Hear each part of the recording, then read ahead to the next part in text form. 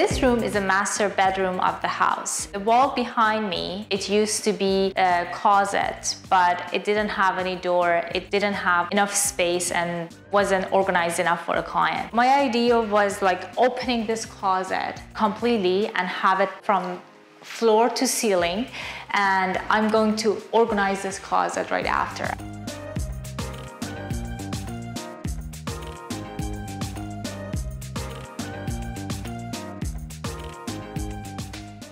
The flooring has been changed. The floor was not level at all, so we made it level, and the new flooring going on top. And then I'll show you how we are organizing this closet.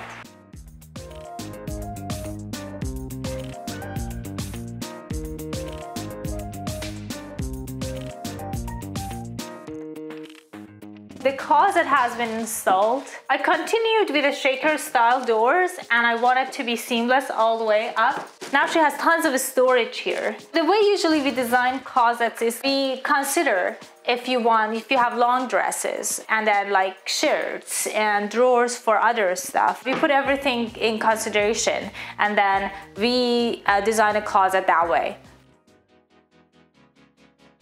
Today is a day that we're going to pick some furniture for the master bedroom that we're designing. It's pretty exciting. Going to browse for headboard and nightstands.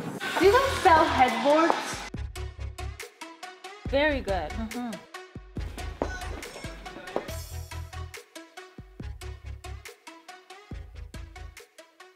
So I think we decided we're gonna go with this nightstand, and then we're gonna get this one to be right at the corner of the room.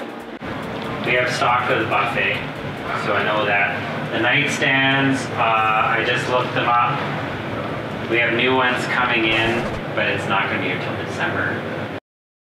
I think we found the winner. We'll have this where the wall notches, and I think it looks beautiful. It has tons of storage. If you want to come here, you definitely want to see Sheldon at Sandy's Furniture. He's been amazing. He helped us so much. The company that we're going for is TH Solid Wood, and everything that they made is solid from solid maple. Their typical craftsmanship has the soft close drawers, as you see right there. And it's a Canadian company. That's the nice thing about it. Locally made here in BC. Thank you so much. And you guys are wonderful to work with too. Let's do this. We're going to buy the headboard. It's final.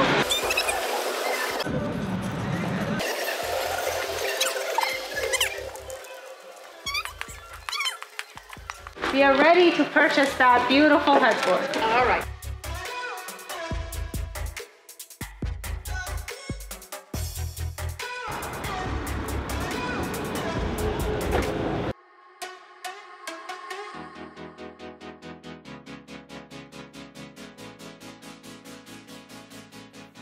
We are finally finished the master bedroom. Everything has come together, and I'm here to take you through the final result.